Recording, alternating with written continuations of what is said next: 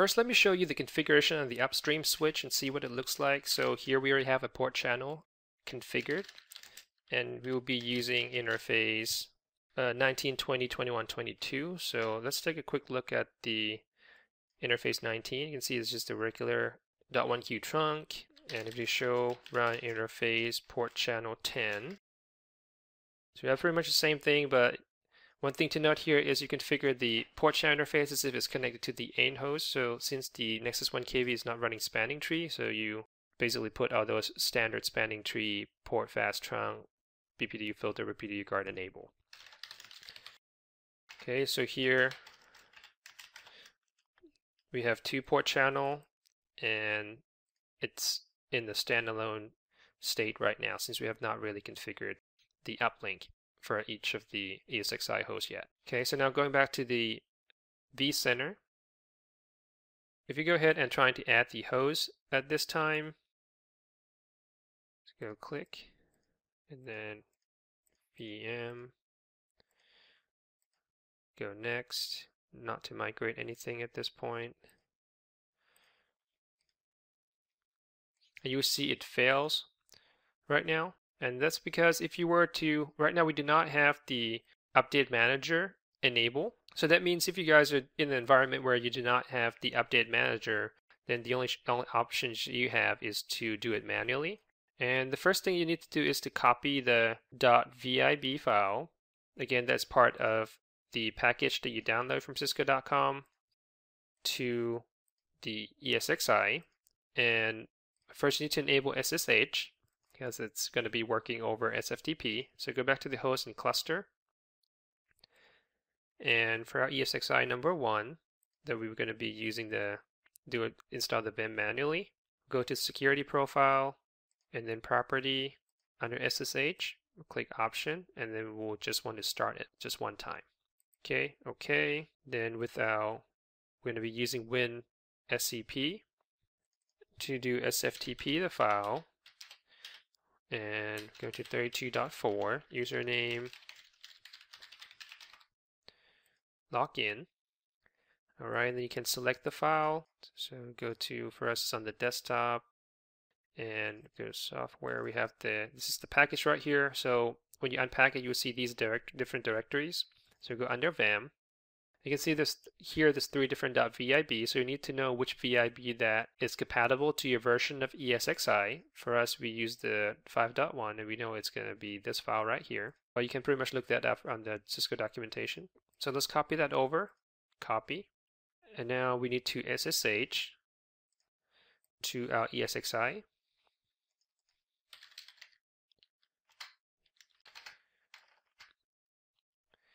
And just to confirm, the file is there under the temp directory. And then we're going to run a command, which I was just going to copy and paste, so make sure there's no typo. That's going to install the VEM software to the ESXi. Okay, so this command ESXi CLI software VIB install, and then just point it to the location of the .vib file. Okay, so enter. Okay, so now it says it's finished successfully, and to verify, you can do VEM status -v, and what you're looking for is right here, VEM agent is running. So now if we go back to the vCenter and trying to add the host to our Nexus 1000V one more time with the add host, we'll specify uplinks, and we definitely want to migrate the VMkernel that the VIM is going to use. Otherwise, you would not be able to communicate with the VSM. And make sure you select the port group or port profile that has that layer 3 control or L3 control capability command is in. We might as well move all of these VMkernel interface as well. So this one is 32, which is the management interface of the ESXi. Next one is 60, which is iSCSI. And last one has to be the 59, which is the vMotion. Okay, so click next. Let's take a look at virtual machine. Let's leave that not to migrate for now, and we'll do it manually after this. So click next, and we'll click finish. And let's bring this up. Yep, you can see since we have the term on, it scrolled right past us pretty quickly. But if you scroll up, right here it said module 3 is online, okay, with server over Ethernet attached. So if you do show module, you'll see now that we have a third module, which is our VEM on the ESXi1. And if you do show interface virtual, you will see all the virtual Ethernet interface that was attached. And these are all the VMkernel interfaces that we just migrated. Okay, just to finish it off, let's manually migrated the rest of our VM that's currently sitting on the vSwitch 1. So go back to host. Actually, it's done on the networking. Then you right click. Instead of add host, we do manage host. And here's the one host that we have added already. We'll leave that default. That is already in the correct port groups. And that leaves us with the VM themselves. So first is the Nexus 1KV primary that we're going to move to VLAN 111 for port groups 112. The third interface doesn't really matter. If you can just put that on one of the VLAN that's available. So as I said, let's put that on 112 as well. For the vCenter, it's already on VLAN 32, so make sure that stays on VLAN 32. So 32. It's our test machine, again 32, and our jump box. There are two interfaces, so we just want to do VLAN 32 here. 32. Okay, so next, and finish. So let's make sure we still have connectivity. So this one is the test server at the IP of 32.42 that we just moved over to Nexus 1000V. Trying to ping internet, you can see we still have connectivity, so let's keep that ping going. If you now go back to the host and networking, if you look at vSwitch 1, you will see we do not have any more, whether it's VMs or VMkernel interface on the vSwitch 1, since everything has been moved to the distributed switch. And if you go to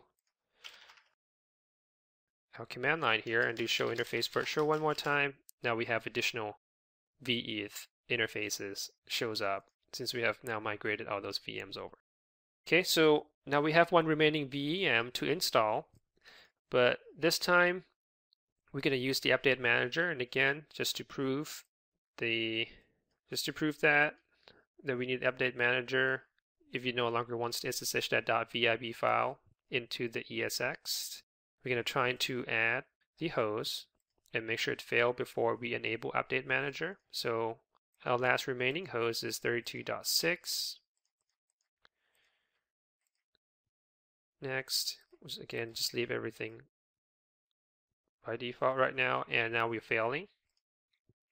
So now what we need to do on the plugin, you can see that we currently do not have update manager listed in the list of plugins, but we already have the update manager installed on our machine right here. We just need to kind of force it to connect to the vCenter since we have it disconnected right now. And I'm going to go under the update manager folder. Again, I already have the script ready just to save times. And then we're just going to run one command that forces the update manager to connect to the vCenter.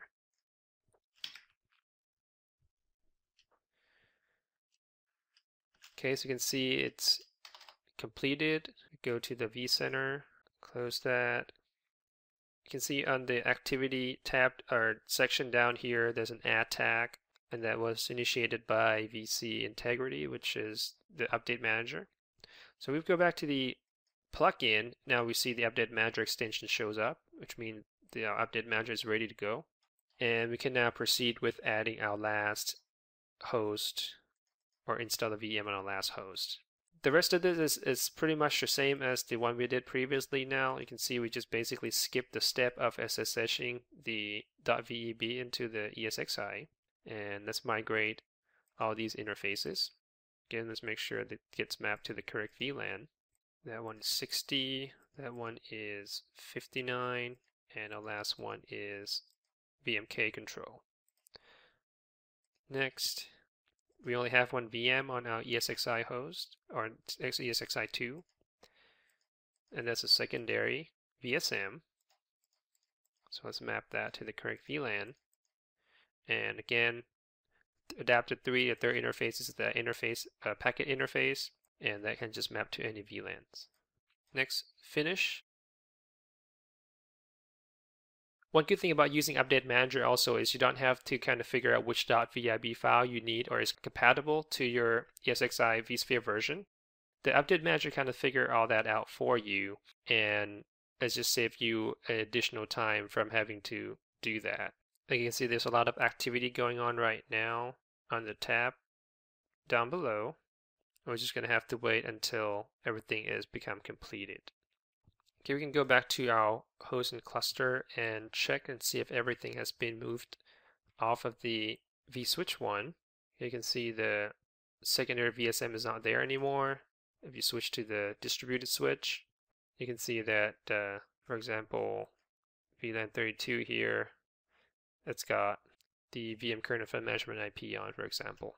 Okay, so it looks like the activity has kind of stopped, so we can try to go back to our command line and do show module just to make sure everything still look correct. So yes, we still have the secondary VSM on HA standby, and now we have our fourth module, which is the VEM of the ESXi2. You can see right here, there's a name as well. Okay, now if you do show interface virtual, now we have even more virtual Ethernet interface after we have migrated or added the ESXi2 to the Nexus 1000V. Okay, last thing we want to also check is the port channel status.